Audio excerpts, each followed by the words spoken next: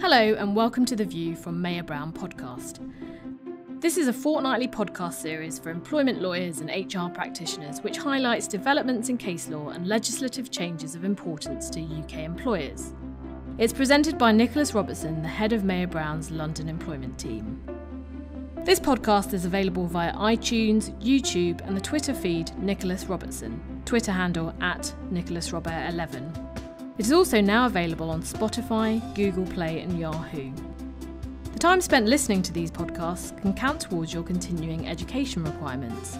And at the end of the podcast, we will explain how to get in touch if you wish to claim credit for continuing education purposes or if you have any comments or questions.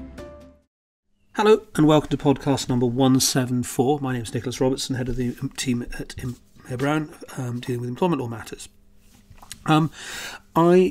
This is the first of a two-part podcast. I think it's too long to go out as one podcast. And it's looking at what is increasingly topical for employers, namely the issue of how do you return to a more normal working pattern.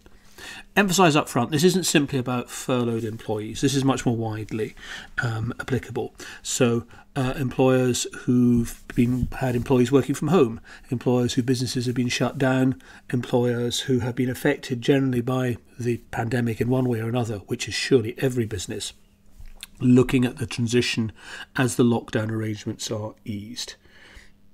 But let's start with the question. Why start thinking about a return to work now? Given that we're in the midst of a lockdown, there's no announcement at the point at which I'm recording this as to when and how we are going to start to relieve the lockdown in the UK. Why start thinking about a return to work now? Well, about 10 days ago, the other partners in the employment team and we were sitting talking about what we thought was coming next, as inevitably part of what we do is trying to work out what do we think issues are going to be before they are recognised more widely. And obviously, and we ourselves at that stage were in the same position, most law firms, most advisors, we're focusing on the coronavirus guidance, furlough updates, etc., etc., etc. But if you think about it, that's really a transition. There's going to be a return to normal work, or more normal work, let's say. You look at the HMRC stats. I think the latest says that 4 million people are on furlough, which is a colossal percentage of the UK's working population. So clearly, when the scheme ends, there's going to be a major shakeout. I just think it's impossible to suggest it's going to be anything else. Part of the problem for the government are the rules on collective consultation on large-scale redundancies require 45 days advance notice, and as some of you will have already seen, suggestion is that the government extended the furlough scheme from the end of May to the end of June because they were told in mid-April there were tens and tens and tens of thousands of redundancies coming in the airline industry alone, and it didn't want that news breaking. Very sensibly, didn't want that news breaking at the point at which we may or may not have been reaching our peak number of deaths in the UK from the virus. But there's clearly going to be a major shake-up coming. We don't know how much notice is going to be given of the end of the furlough scheme. There may be pushback from employers, so there may be relatively short notice. We're hearing stories that employers are hearing that there may be some sort of transitional arrangement from the existing furlough scheme into a more reduced furlough scheme. Now that might of course be a percentage reduction in the ability to reclaim wages. We've heard a story, I think it was in the FT, that it might involve some sort of restriction on dividends being paid to shareholders. But clearly the existing scheme can't keep going at however many, 12 billion a month or whatever it's costing the country. It can't keep going indefinitely. Next point, in terms of why ask these questions now, getting employees back to work is going to take planning, communication management. Different employees are going to give rise to different challenges. The challenges for getting a furloughed employee back to work is going to be very different from getting an employee who's been working but who's got elder care or childcare issues. Business life is going to be disrupted. Planning for that is going to affect decisions being taken in respect of employees. And we think fundamentally that there's something here about first mover advantage. Employers who've done their thinking now during the remainder of the lockdown period are going to be able to make faster and more assured progress, despite all the uncertainties, when things start to get relaxed and more normal working is going to be resumed. If you think about it in those terms, the question is not why start planning now, but where the hell do you start? And look, a podcast like this can't possibly pick up everything, and I would genuinely be very interested in any thoughts, feedback, comment, etc. that people have in terms of what are they seeing. Obviously, appropriately, anonymously, I'm very happy to post out what people are seeing or to do a follow-up podcast, because to an extent, we are all in this together. We're all grappling with a novel situation, terrible pun intended. And to the extent that we can, on the podcast, sort of share some knowledge, then I'm very happy to do so. So do write in. Do let me know if you have any thoughts and comments on what you are seeing. And apropos of that, obviously, my email, if you want to email me directly, N for Nicholas, obviously, Robertson@mayer, Mayer, brown.com. I'm on Twitter. It's Nicholas, Rober. 11. And if you do want to get in touch, please do get in touch, and I'll be delighted to hear from you and with what you're seeing, because we are all going to be seeing these issues coming up, whether it's for our clients, family members who work, and our own businesses. So what I thought I'd do in this podcast, that's a long intro, but what I thought I'd do in this podcast is a look at the short-term issues that are going to employers are going to face, as I think in those circumstances that's the logical place to start, and then we can move on to perhaps the longer term issues that are going to be faced, and I'll deal with that in the second podcast, and perhaps some of the particular challenges and questions that we've been asked already about how this is all going to work. So let's start with the short term issues. So, question: what are the issues likely to immediately affect staff and employers on a return to work of staff into a more normal working environment? Well, first up, some staff are going to be underutilised. You're going to see, as business picks up, at the initial stages of a return to work, some staff may not be completely utilised. And obviously, if an employer has done the careful analysis on headcount reductions and all that sort of stuff, and we'll talk about that in the next podcast. If an employer is wanting to keep staff, it needs to think about managing and motivating staff and giving appropriate assurances to staff that the underutilisation is not a precursor to redundancies, because in that way you will lose staff that you would otherwise want to keep. So failing to engage in communicating with employees who you want to keep but who are underutilised will result in, demotivation, apathy, perhaps staff looking to leave and go elsewhere to an employer who is saying, come to us, we need you and we'll guarantee that we want to keep you. So managing underutilised staff is a challenge, and to do that you need to have done some advanced planning who are going to be underutilised staff. Conversely, what about overworked staff? We think there are going to be some areas of business there will be pent-up and immediate demand for services. And look, just looking at law firms, for example, probably doesn't take a brain the size of a planet to work out that credit control departments are going to be busier than those issuing invoices in the next month or two. So, again, an employer who does advanced planning on this will want to communicate to staff in the overworked departments, look, this is a short-term situation, bear with us. They'll want to think about maybe switching appropriate underutilised staff over to the busier areas. If an employer is doing the planning for that during the lockdown period, it can have communicated to staff, it can have made what it's saying, what it thinks clear to staff and why. It can reassure staff, this is a transitional phase, this is not the new normal. But again, it will be making confident planning decisions and communicating them to staff in a way that enables it to best address the challenge. Short-term issue in terms of getting people back to work. One of the things that we're seeing quite a lot of is the idea of staff rotation, dividing dividing your staff into teams that are effectively isolated from each other, so rotating teams in and out of a particular office or work location. I've seen employers talking about doing 2 teams. I was talking to someone the other day who was talking about doing a 4-team split with 2 weeks in an office continuously, going home at night and weekends, but you know what I mean, and then 6 weeks out. And the idea is that will effectively isolate and insulate teams from each other, because there are a number of benefits to the advantage. It shows to the employees that you are doing advanced planning, you're thinking about the risk of infection at work. You're also, for those of us who work in London at the very least, you're addressing the issue of what the hell do you do about public transport and long commutes. So 2 weeks in, 6 weeks off, or whatever it is.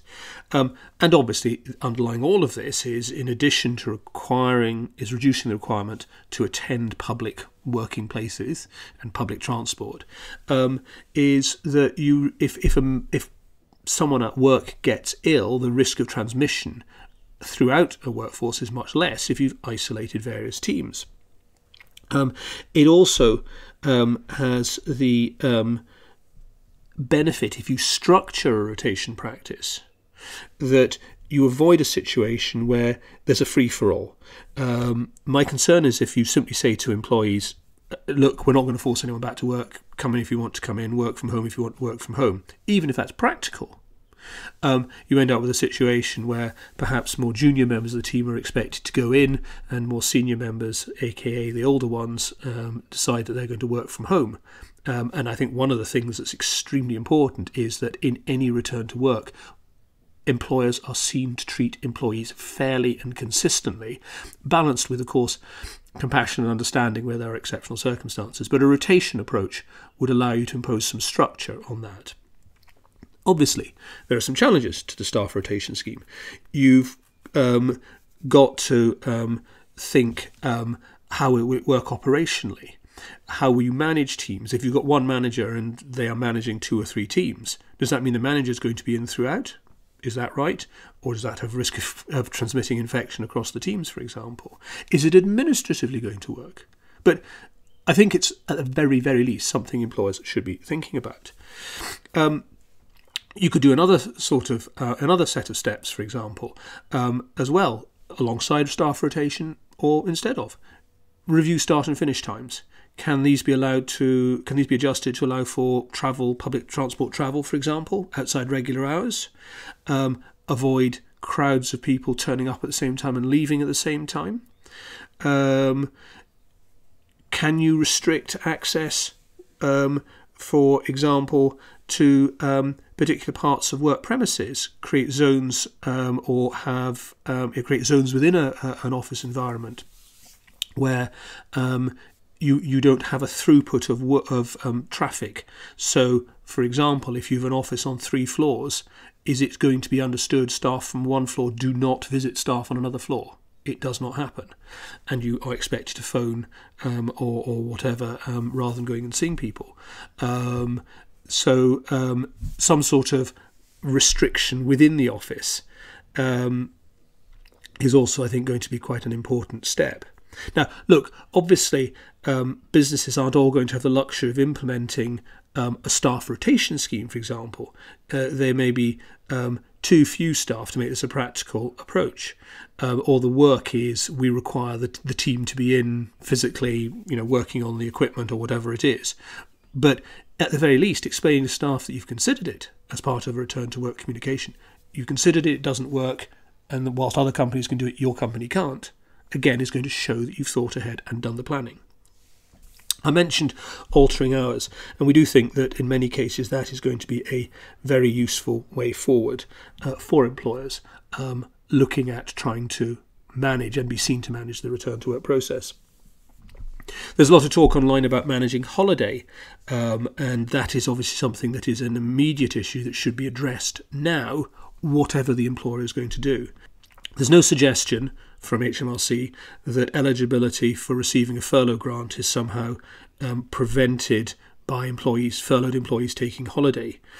The risk, of course, is that if employees are declining to take holiday at the moment, and let's face it, and that's quite an understandable position, employers are going to face a build-up of holiday, which is going to have to be managed because people will be wanting to take holiday when travel restrictions go, and that's the very time that employers may be wanting them to go back to work, get their nose down and do a load of work. So from a legal perspective, one of the things that we think employers should be doing now is looking at managing holiday, encouraging people, both staff who are working and those who can't work or those who are furloughed, to take holiday now. Now, obviously, one of the questions for planning purposes is whether the employer is going to go further. Are you going to require people to take holiday? And we are seeing a number of employers do that. Now, it is generally permissible, unless something is said to the contrary in a contract of employment, for the employer to nominate days holiday. Now, obviously, that's the biggest stick. But even for furloughed employees, employers can say, we expect you to have taken holiday by a particular period, and if you don't, we will nominate holiday.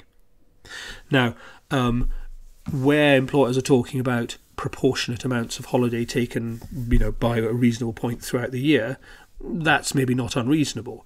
Obviously, if there's a furlough scheme in place and the employer is then effectively using the furlough scheme to run down the holiday allowance, the holiday entitlement, that's I think it's permissible. Some employers will do that, some won't. But I do think, at the very least, an employer needs to be planning now for what it's going to do about holiday entitlement for the rest of the year. One alternative approach is to take advantage of the fact that the government has said that it is permissible to defer up to 4 weeks holiday over the next 2 years, and say to staff now, don't worry about holiday. Taking holiday in the short term, we will allow you to carry holiday over into 2021, for example. One of the advantages of that, I think, is that if you think that, let's say sometime in June, sometime July, travel restrictions, greater freedom of movement is going to happen. And if you think that there's a risk of pandemic 2 coming, then the upshot is going to be that a lot of people, if they think the same, are going to want holiday in July and August at a point when the businesses are going to be wanting to get back to work, get running, do work. So that would, if you've got a requirement that you use all your holiday entitlement in 2020 itself, no carryover or no more than normal carryover, a lot of people are going to want holiday in July and August. So an opportunity to carry over holiday may persuade some people that they would rather have a longer and maybe better holiday in 2021, and so they are willing to take less holiday in 2020. Who knows? Anyway, point is, as I keep saying, think about it now. The other point, of course, is that employers should be cautious about pushing deferral of holiday. Health and safety requirements for holidays mean that employers who are preventing is too strong a word, but discouraging holiday, going the other way, may have to consider the health and safety implications. This is a stressful time for many people, and holidays are directly linked to an employee's health and safety, and the benefits of holiday, even if you're on furlough, even if you can't work, are still notable. So I think employers need to think about the communication to staff about what is to happen to holiday, as well as the holiday plan that they need to be devising now to put in place for the remainder of this year and possibly into next year. The other point, and this is going to be a theme that we're going to come back to, is we think employers need to be quite careful about not creating divisions amongst the workforce by prioritising remote workers for holiday leave over furloughed employees, over working employees. At the first blush, you might think that it would make sense to prioritise people who've had to work through for holiday as opposed to, let's say, furloughed employees or employees who haven't been working because they can't work from home but they're not been furloughed.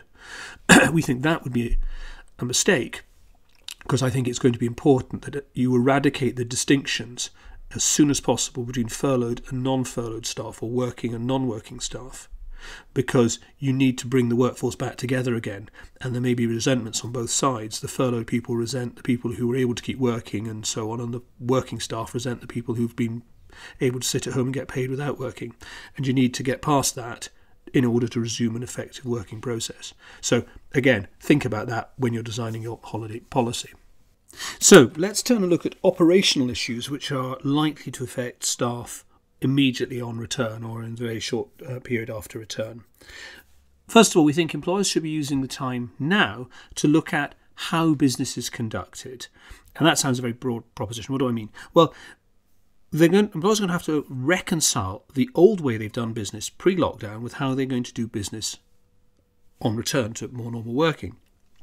For example, there's a whole host of these, but let's just pick three. First of all, client entertainment. Most businesses rely on some form of marketing, client entertainment, etc. Employers are going to have to balance health and safety obligations owed to employees against business development initiatives. If your business development initiatives consists of taking people for meals, going to the Cheltenham races, sporting events, concerts, etc., well, you're going to have to rethink all that. Not only have you got health and safety obligations, you might find your clients are less than enthralled at the prospect of going into a crowded environment. So some sort of rethinking of marketing approach going to be essential. What about business travel? Even if it's not for marketing purposes, business travel has been an essential part of maintaining, running businesses, etc. Increasingly more so in recent years. So when the aviation industry becomes operational again, employers are going to have to be very careful about health and safety considerations. What countries can people visit? Who's going to authorise travel? What circumstances is travel going to be permitted? If it turns out that people do have immunity, for example, once they've had coronavirus, are employers going to be making more use of those people who've come through the virus to do travel that might otherwise be denied to those who've not? Obviously, that's something that will need to be thought about very carefully. Similarly, what about client meetings?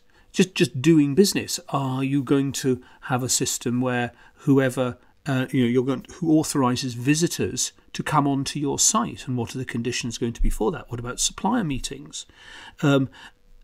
Again, I think staff are going to want to know that employers have thought about this. There should be a policy announced about how this is going to work and what are the safeguards that are going to be put in place. Talking premises, what about making the employer's premises safe? And obviously, you've got factories, office blocks, a whole host of different work premises. So it's difficult to generalise, but employers are clearly going to have to look at health and safety concerns within the working environment, and employees are going to need to be told that the employer is mindful of this, what's proposed and what is expected of them. As I say, different working environments are going to have to be dealt with differently. Hot desking, shared office, open plan workspaces, etc. throw up particular challenges. Are employers going to install screens around individual workspaces or restrict the number of people who have access to a hot desking floor, for example, so that the overcrowding is cut back? We've seen examples online. For example, in China, businesses are implementing measures to reinforce social distancing, and one of the things was having meals delivered to employees' desks so as to minimise the usage of communal eating spaces. Clearly, employers are going to have to do the basics. Hand sanitizer available on work premises, reinforcing messaging about social distancing, reinforcing the essentials around if staff are feeling unwell, they don't come to work, and if they become unwell at work, where do they go, who do they tell? There's been a lot of talk about face masks and the effectiveness of face masks in preventing the spread of the virus. We think employers need to be considering, are they going to encourage face mask wearing during, say, commuting or travelling into work if it's in public transport? Are they going to be requiring face mask wearing at work? Are they going to be providing face masks? We've heard from those outside the UK that one of the things you have to be very careful about if you are ordering face masks, you don't just put a stock out for people to help themselves to as needed, because people will, understandably perhaps, take a few extra. So they need to be allocated, staff would need to be allocated a set number of masks for a set period, set number of days, whatever it is. And that again takes organisation. We were being told by a client the other day it's 4 weeks for ordering face masks from China at the moment. So if you're not getting your orders in for face masks, but part of your key position on coming back to work relies on having face masks, you need to be sorting that out now. I suspect many businesses are, but again, we should all be thinking about this. The other point not to lose sight of is that employers have an obligation, a legal obligation, to report any instances of coronavirus infection which potentially occurred at work. That's a reportable obligation. There are criminal offences if you don't do that. How are you going to do that if your staff don't know that they should be telling you that that's what's happened? So encouraging staff to report to you if they think that there has been an infection at work. That also brings on to the thorny topic of the consideration about virus testing or other testing of staff, either on a regular basis or as a precondition to coming back to work. We're seeing a lot. We're going to see a lot about things like temperature testing, and I suspect we may do a specific Q&A on that in a separate podcast session. But in general terms, the obvious issues are if there is some form of compulsory or quasi-obligatory testing. There are privacy issues, GDPR challenges that this presents that employers need to have thought through and probably taken advice on before they implement. Whatever they're going to do, employers need to be clear with their staff about why they're doing what they're doing. And I think that goes as well if they're not doing virus testing. Because remember, you will have people who will be very concerned about health and safety issues if they do come back to work. So if they see other people doing virus testing and you're not, you need to be explaining why not. From a privacy perspective, we think there's nothing to prevent an employer from requesting that an employee consent to taking a test. But if you're taking that route, you really do need to be clear that there is no consequence for refusing to do so, and that may then mean that your testing process has got holes in it because some people will refuse. What about handling the results of someone testing adversely, or whether or not it's the employer's tests?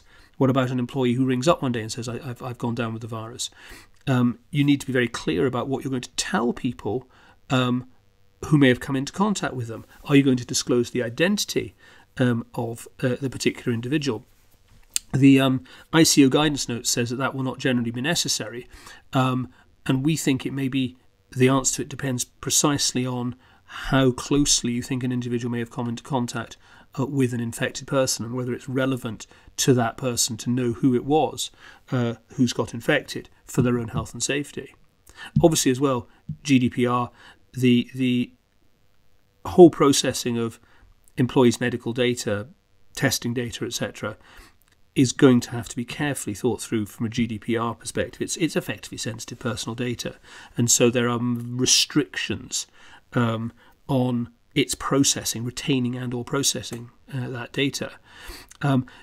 We think most employers, where they are choosing to do some form of testing, are going to say it's necessary to comply with their legal obligations in relation to health and safety.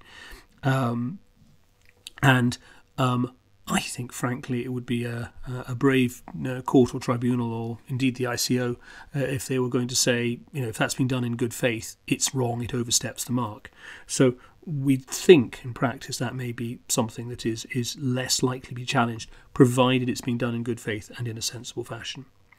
And obviously, you're going to need to think, if you're doing testing or whatever, about potentially vulnerable groups. I have no idea, do pregnant women, will the tests be as effective for pregnant women? Are there particular health issues? Ditto disabled employees. Again, common theme, think ahead, think ahead. On the theme of thinking ahead, planning for pandemic 2 now and when you go back to work in case there's a further lockdown in September. One of the things that medical experts have been warning about is the potential second wave for the pandemic. Obviously, in the absence of a vaccine, and it looks pretty unlikely there'll be one this year, any relaxation of lockdown increased the chances of that sort of second lockdown coming. So use the time now and in the immediate return to work to collate the experience of people who've been affected at your work by the previous lockdown. Talk to furloughed employees, talk to employees working remotely, talk to those who are responsible for managing the business, to look at areas of your business where your operations were robust and your operations could have been improved. Obviously, by taking a whole range of experiences on board, the employer will be in a better position to meet any pandemic too. And, the experiences of someone on furlough may be very different from someone who was trying to work normally but had 2 young kids. So what could the employer have done better? What did the employer do well and just needs to keep doing more of the same? The other point, of course, is employees will feel valued and given the opportunity to talk through their experiences about life, getting through this, and think that the employer has an interest in them as people, which I think could be part of the key for getting people back into the working environment, working effectively. The other thing is, in the context of looking at what business is doing, is just rethinking the business cycle. There's some bits that we fixed. If you're a tax year, then certain things have got to happen in connection with the tax year. That's not going to change. But, if you do annual appraisals on the 1st of June every year, why are you going to do annual appraisals on the 1st of June this year? There's no requirement to do it. If it's just a self-imposed schedule, it's always been that way. Maybe you want to think about changing that schedule. There might be an argument for saying, well, we can do that stuff while we're all in lockdown, so we'll bring it forward. Great. Or it might be you go, we'll push that to the autumn. While first priority on the 1st of June, let's pretend that's going to be when normal working starts or more normal working starts. Let's get back to normal working before we worry about the annual appraisal round. So thinking about those things, we think, is going to be very important. So that's some of the short-term issues. Next podcast that I do will be on longer-term issues and some related points, as well as some of the questions that we've been asked in connection with the return to work. I'm happy to pop those out on a podcast. So that'll come out in a few days' time. But anyway, in the meantime, I hope you found this useful. Do get in touch. Do let me know if you've had any thoughts or experiences in terms of what clients are asking you or what your employer is asking you. Because, as I say, we're all in this together, and I'm very happy to pass on any stories, suitably anonymised, and experiences or thoughts, and share generally. So in the meantime, stay safe, everyone, and I'll see you for podcast 175. Take care. So that concludes this podcast. We hope that you find it and others in the series helpful. If you have any comments or questions or want to know how to claim continuing education credits, please email Nick at nrobertson@mayorbrown.com. Thank you for listening to the podcast.